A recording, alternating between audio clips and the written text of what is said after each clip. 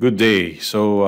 In this video, I'm going to show you how to use the bridge creator, okay, this bridge creator to a curve beam, okay, and I'm also going to show you how to use our reinforcement for this curve beam that is created in our bridge creator. Okay, I'm going to start to add the outline here or something like a construction line. So under Tekla structure edit, you will find the construction object. And you can see here the polycurve. So under this polycurve, I'm going to use this create arc by tangent. Okay. So there are different polycurve here, but I'm going to use the third option here. So what I will do is I'm going to create a irregular shape curve here.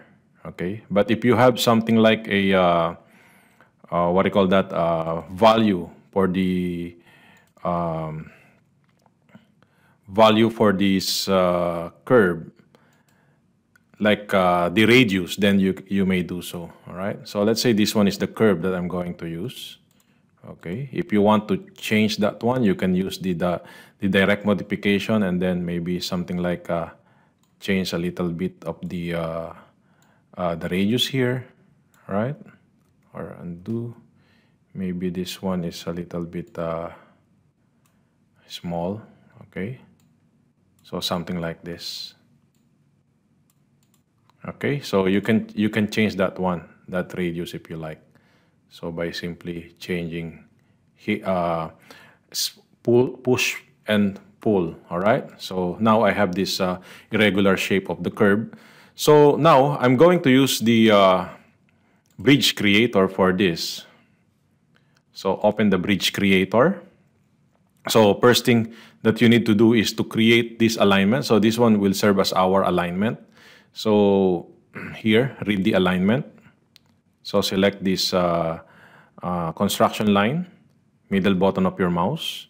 And then now that you have this alignment, hit OK and then go to this more. And then again, you need to convert this alignment to, again, select and then middle button of mouse and then select this alignment and then convert. So there will be a what do you call that, a Tekla structure object that will be converted there. So let me just right click and then fit work area. And then from here, I'm going to put a chain edge here. I mean, so that you can see the measurement of this alignment. Draw the chain edge and then select the alignment and then middle button of your mouse. So as you can see here, we have around 80 meters length of this curve, right? And then just simply cancel this one, and then we'll start. We're going to start modeling the the wall. So for the wall, we can call the wall from our profile, but basically in the bridge creator, you can create your own profile. So to do that one, I need to click here plus sign, add from library, and then here select this edit, and then we can now select empty and then edit. Now we can create our own profile. So since we're talking about a basic wall here, I'll put the name here. Let's say curve wall. And then from the alignment proxy, we are going to add. Okay, we're going to add now the points here. Change this alignment proxy to the outer face. All right. So from the outer face, I'm going to change this one. I'm going to select the first point, which is the polycurve, and then that will be your reference. And then we put here 0, 0, and then add. So that one will be the first point. And then from that first point, we can add another point. Let's say select the outer face 0, and then here we will now decide the thickness of the wall. Let's say 250, and then the vertical position is 0. Then add, and then going up again, select the first outer face, and then change this one. Let's say the height is 2 meters. All right, and then this one is 0, and then add. this one must be 0, and then the height must be on the DV or the vertical. So let's do 1.5 meter. All right, there you go. And then from here, select again the last phase, and then from there we type here negative 250, and then this one will be 0, and add, and there you go. You have now the the wall for this model. This is your profile that you're going to use. Okay, so you have the 250 by 1500 wall, and then hit OK. As you can see here, just hit OK again here, and then you will find the curved wall. So from the chainage, it will start from 0, and then let's say your wall is up to 30 meters. So you can just simply type here, okay, sample here, you type curve wall, C wall. All right. So you need to specify the shape name, because this one automatically will convert to an item. Okay. And then the chainage station start from 0, and then let's say we end up to 30 meters. All right. And after that, all you have to do is check the elevation here, or the 3D. As you can see, this is the preview of the wall, and then this wall will go along with the chainage and in the curve line. So all you have to do is hit create, and there you go. So you have now the wall on that curve. Now, how about if I have a curve and then a little bit tapered on this part, huh? Oh, what I'm going to do is I'll start from 40. So what I will do is here I will type here C wall 1, and then I'll start here with from 40 to 80. All right, but by this time I'm going to have a 3 section. So I'm going to add or copy this wall 1 and then 2. So the first one I half between 80 and 40 is 60, and then this one will be 80. Okay, and then this 60, I'm going to edit this one and then change the height. Let's say this 2, I'm going to change this one to maybe 3,000. Okay, so there you go. So that one is 3 meters now, curve wall 1, and then hit OK. And this one will be the height on the middle between. So now we can try to create now. Hit create. And as you can see here, there is some variation from the height of this wall. Okay. So let's see, what is this 40? This one is okay. And then here 40. Okay, that's it. So at least I have this variation on the wall. So if you're done with this one, now let us add the reinforcement on this. So how we're going to add the reinforcement on this? Basically, in Tekla structure, you can do a lot of different ways to add the reinforcement. But again, from this topic, as I mentioned earlier, let me cancel this bridge creator. As I mentioned, I'm going to use the bridge rebar. Okay, under this bridge tab, there will be a rebar for the bridge creator. Okay, so here there is a main bar. So all I have to do is to select this one first, and then let's add it. So Control 2. So how to add this one? This is the main bar. So I'm going to add the main bar here. Select the main bar, and then pick the part to reinforce, and then pick 2 points to determine the range. So from bottom to top, and then 2 points to indicate the rebar direction. So from this point to this point, you don't have to pick the whole, and then pick the geometry again, or the element, and then middle button of your mouse. Then there you go. So you have now the reinforcement. And then if you want to change the size of the reinforcement, all you have to do is to double click on this, and then as you can see here, you have the let's say the grade. I'll type here H, and then modify, all right? And then as in the group, you can add more rebar here, 15, sorry, 15, and then modify. So you can see there's a lot more reinforcement, quantity of the reinforcement.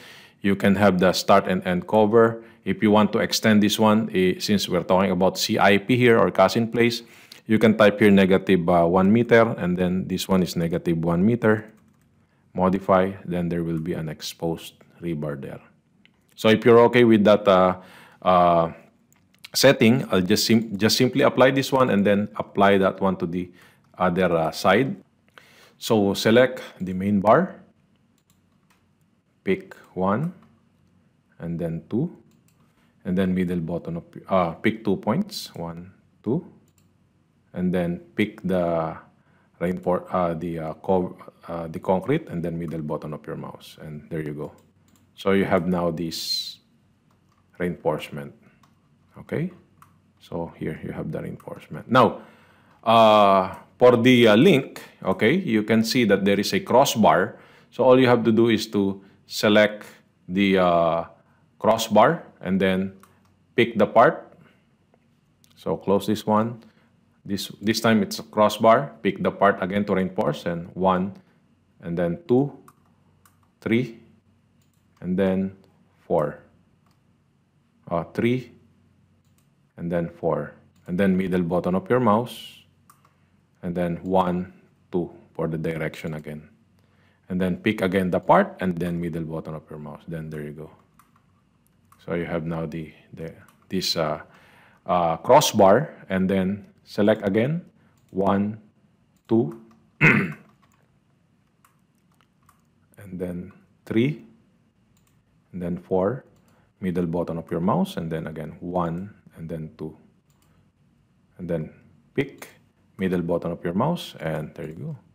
So this one, you can just simply change the hook or whatever you want here. You can double click and then change crossbar, and then here, let's say for the group, if you want to change this one, instead of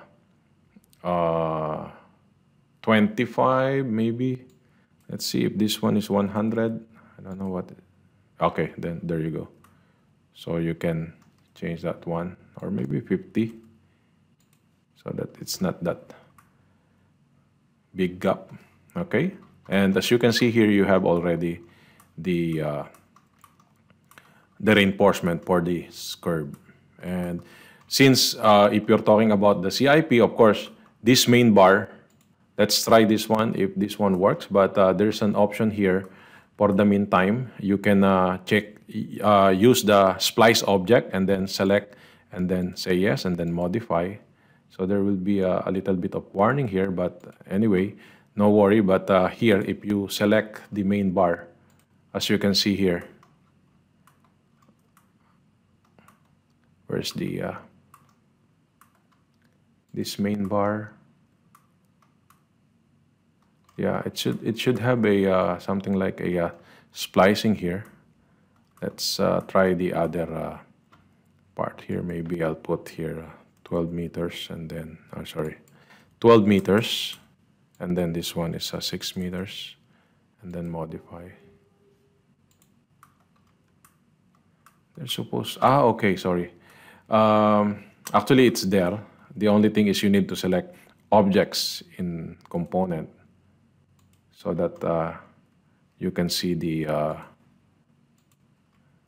if you notice here, this one is splitted. See, you have already the split. Okay, so all you have to do is you can either move, or you can adjust the points if you like, if you want to have the for the meantime. But basically, it should have an overlapping. I don't know why in this example doesn't give the overlap, but you can try on your model. It should have an overlapping. Okay, but anyway, if it doesn't have the overlap, then it's still okay, because you can still change the position of this one. Just simply move, and then you can put that one, let's say 400, so something like this, right? So that there will, but the important is there is a split. All right, now let's move on. let's try to apply this one for this tapered, see? The tapered section in the curb wall. So again, select 1, 2, 3, and then 1, 2, and then select the part and then middle button of your mouse, and then there you go. So as you can see here, maybe I'll just simply change the cover here,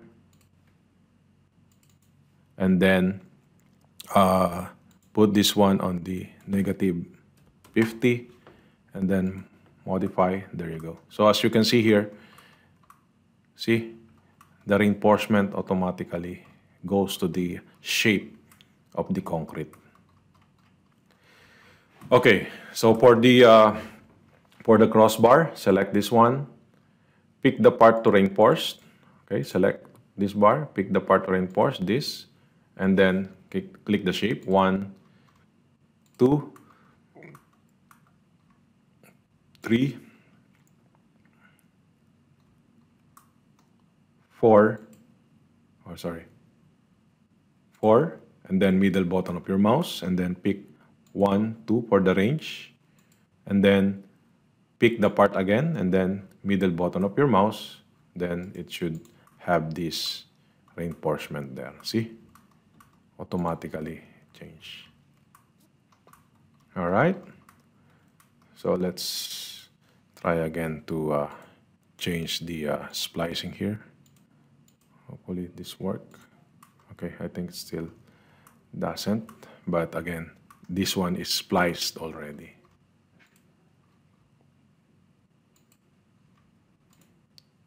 Okay, so here you have the splice there. All right, so this is how you use the bridge creator along with the reinforcement under this bridge tab in your Tekla structure. Okay, so thank you.